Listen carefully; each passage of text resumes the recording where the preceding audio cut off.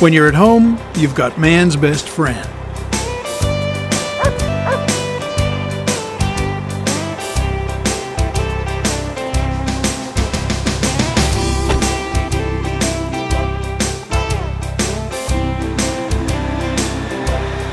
Once on the road, you've got the trucker's best friend if you have a Jake Brake engine brake on board.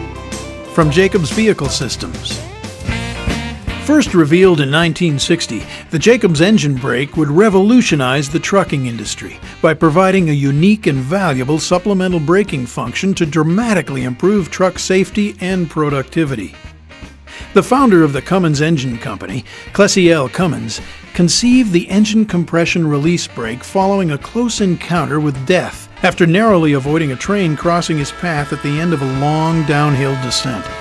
The brakes in his truck failed by the time he'd reached the bottom of the Cajon Pass roadway in Southern California. His vision was that the engine and power that brought the truck up the hill could also be utilized to bring the truck safely down the hill. By virtue of a family connection, Clessie was introduced to the founders of the well-established Jacobs Drill Chuck Company. The two joined forces to further develop and produce Clessie's vision, and thus, the Jacobs engine brake was born, as the Clessie L. Cummins division of the Jacobs Manufacturing Company was established. Within 2 years of the sale of the first engine brake for Cummins NH engines, engine brakes were a widely accepted device. Nicknamed the Jake Brake, Jacobs developed a brake for the two-cycle Detroit diesel. 2 years later, Mack Trucks also turned to Jacobs for an engine brake. When Caterpillar entered the heavy truck market, they too requested a brake for their engine. And today, Jacobs Vehicle Systems is the leader in engine retarding and valve actuation technology, with research, engineering, and development efforts rivaled only by the aerospace industry. Jacobs is committed to providing the highest quality, highest performance, most reliable engine retarders on the market, and to be the industry leader in new engine retarding and engine valve actuation developments. The trucking industry has evolved since the 60s as well. Today's trucks carry heavier loads and travel at higher speeds. To increase fuel efficiency, today's vehicles have reduced driveline frictional drag, reduced parasitic drag, and are more aerodynamic. The result is less natural retarding, which means a greater reliance on the vehicle's service brakes.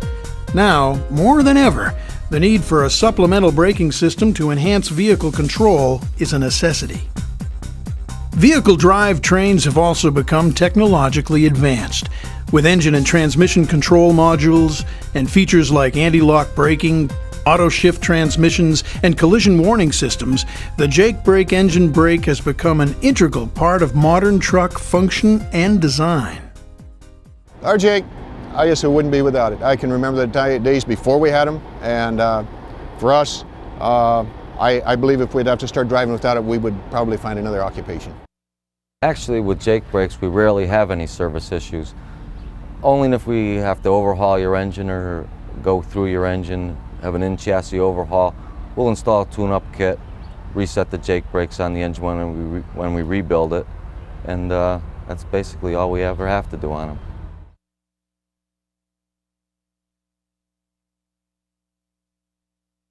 The Jake Brake engine brake is a vehicle retarding device used to slow the vehicle by modifying the engine's exhaust valve timing.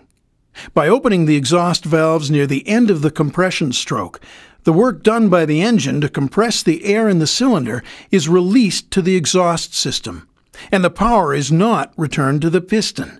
The vehicle's momentum through the wheels and driveline is all that keeps the engine turning. Essentially, the Jake Brake engine brake transforms your power-producing diesel engine into a power-absorbing air compressor. This is achieved by an electronically controlled hydraulic device that is actuated by electrical current and put into motion while under hydraulic lock. The engine brake is mounted to the cylinder head or built into a rocker assembly and is mechanically activated by the engine's rocker arm. When the dash-mounted power switch is set to the on position, the engine brake will activate as soon as the driver steps off the throttle when the clutch is engaged. The engine brake will stay on when the driver applies the service brakes as well. This combines the power of the Jake brake engine brake and the vehicle's service brakes for maximum slowing effort. To explain what happens during this time, let's go back a step. If the power switch is in the on position, and the engine electronics determine that engine braking is required, voltage is ready to be delivered to the engine brake solenoids to activate the engine brakes. When the driver releases the throttle and has the clutch engaged, voltage is applied to the engine brake solenoids. When the solenoid receives voltage, the valve opens, allowing the engine oil to travel to the control valve. The control valve travels upward with the pressure, and the internal ball check unseats. This allows oil to flow to the master-slave circuit. Under this pressure, the master piston now moves outward to contact the rocker arm. As the camshaft rotates, the rocker rises, forcing the master piston back into the housing. This forces the oil in the brake circuit back towards the control valve, which seats its ball check, creating a hydraulic lock in the brake.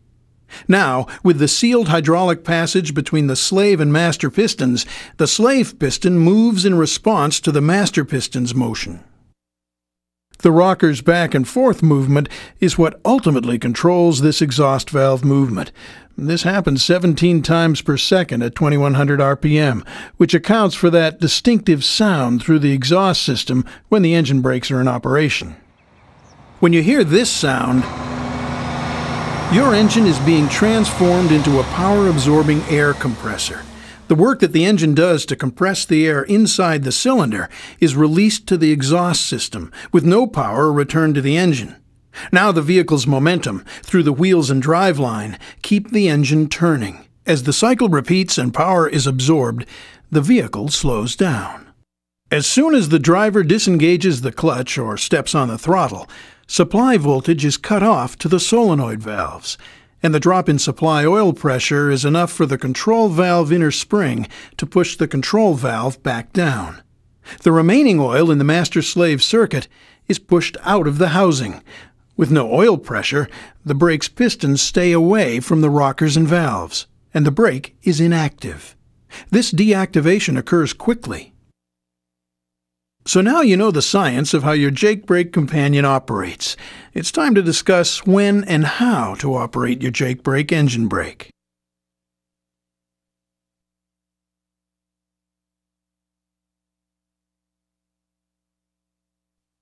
As with any accessory to your vehicle, you should always first read the operating instructions contained in your vehicle manuals. Most aspects will be covered in this video, but your vehicle manufacturer can provide functional details that are specific to your vehicle. It's important to note that the Jake brake engine brake is a vehicle slowing device, not a vehicle stopping device. If you need to bring your vehicle to a complete stop, you still need to use the vehicle's service brakes. The overall objective of using a Jake brake retarder is to slow the vehicle and maximize control without use of the vehicle's service brakes, whether it be in traffic, on highway off-ramps, in flatlands, or downhill grades. Maintaining your vehicle's control speed allows the service brakes to stay cool for quick stopping events. Service brakes heat up with continued use. Once hot, brakes fade and become much less effective. Braking material wears significantly faster at that point as well. This heat also causes excessive wear of the vehicle's wheel ends. Even tires will deteriorate faster with this increased heat. However, there are times when you should not utilize the power of your engine brake. You should exercise caution when operating the Jake brake engine brake when bobtailing or pulling an empty trailer. And when driving slippery roads, do not use the engine brake. Single drive axle vehicles may require particular caution. If you have tandem axles with a power divider, the engine brake will not change how you should use the power divider function. However, you should reference the vehicle manufacturer's instructions for proper use. Let's take a look at these typical controls for a Jake brake engine brake. There's one switch that is the master power on-off, and another to select the power level. In many applications, you'll find a 3-position switch. This allows you to select between low, medium, and high power settings. When it is appropriate to use the Jake brake retarder, First, make sure that the Jake Brake engine brake switch is in the off position when starting a cold engine. Then, once the engine oil has reached normal operating temperature, you can turn the switch to on. Your load and road conditions determine the power level you'll need to obtain a safe control speed. When the road is dry and you've got a full load, you'll probably be in the highest power setting. In flatland areas, you may only need a medium or low power setting to control your speed. Another important impact on engine brake performance, other than the power switch, is engine speed. As engine RPM goes up, so does retarding horsepower, the engine braking power that slows your vehicle. Naturally, you want to maximize your engine braking effectiveness by downshifting to keep engine RPM up without overspeeding your engine. Your fleet may determine max RPM guidelines. When driving on flatlands, you may find that the engine brake is desirable for deceleration to speed limit reductions, or to keep pace with the changing speed of traffic.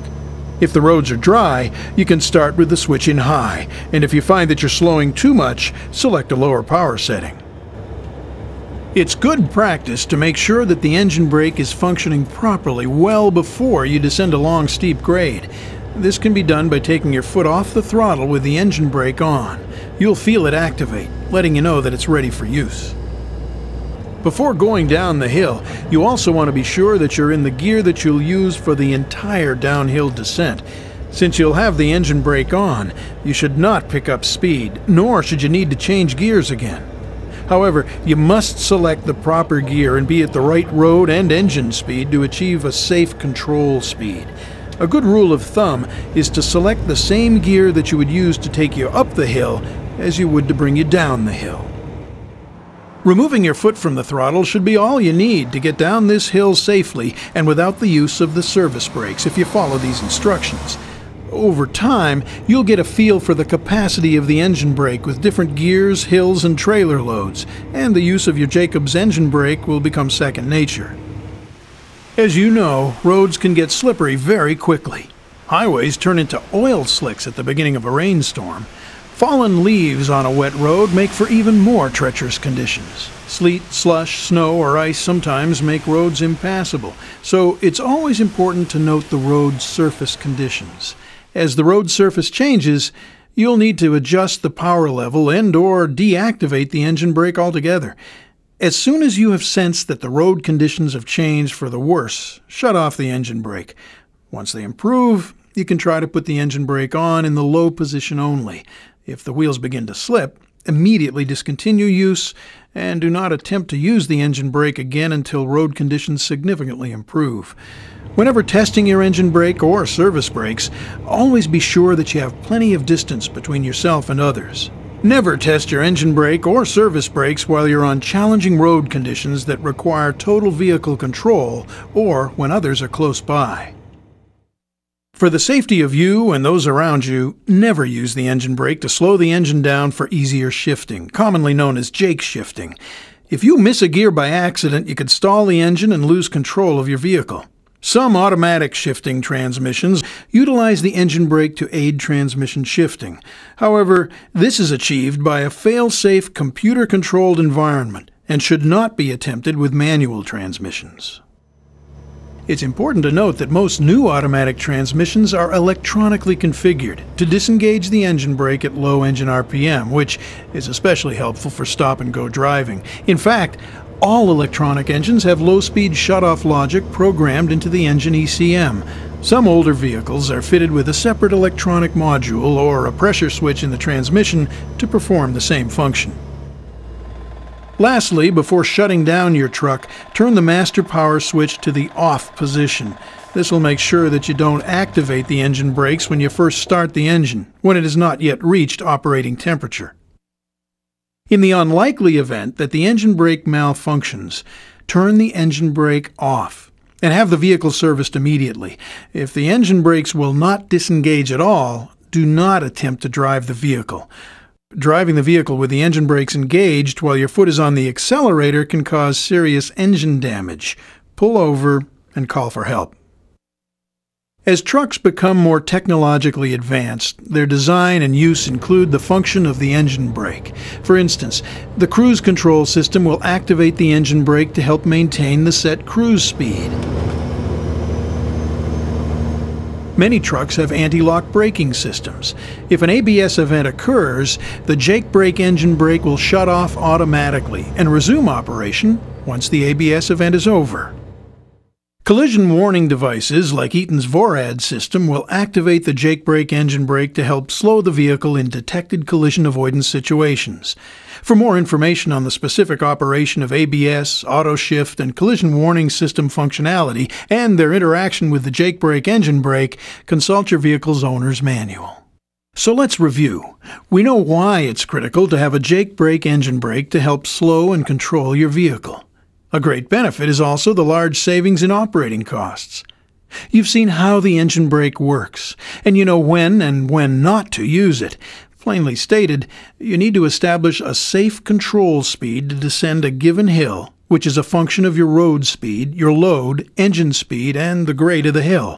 Always be sure to test the engine brake and service brakes before descending a hill, and make sure there's enough room behind and around you when doing so. Make sure that you're at operating oil temperature before using the engine brakes, and always closely monitor road surface conditions as they change quickly. If you sense a loss of traction, discontinue use of the engine brakes. When attempting to use them again, start in the lowest power setting and work gradually higher. Resort to a lower power setting if wheel slip occurs, or just turn the engine brake off until roads significantly improve. Also remember not to use the engine brakes when bobtailing or pulling an empty trailer, and avoid use of the engine brake to help with gear shifting. If used properly, the Jake Brake engine brake can and will be your best friend out on the road, allowing for shorter overall trip times, significant cost savings, and enhanced vehicle control. We hope that you appreciate using your Jake Brake engine brake as much as we appreciate providing it. Safe travels, and thanks for watching.